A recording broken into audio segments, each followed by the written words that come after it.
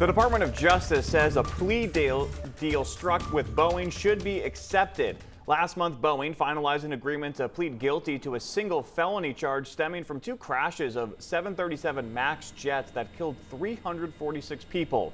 The government alleges Boeing knowingly made false representations to the FAA about software for that plane. Under the plea deal, Boeing agreed to pay a fine of at least $243 million and invest another $455 million towards safety programs. Family members of some victims asked the judge to reject the settlement, but the DOJ says the deal holds the company responsible and serves public interest.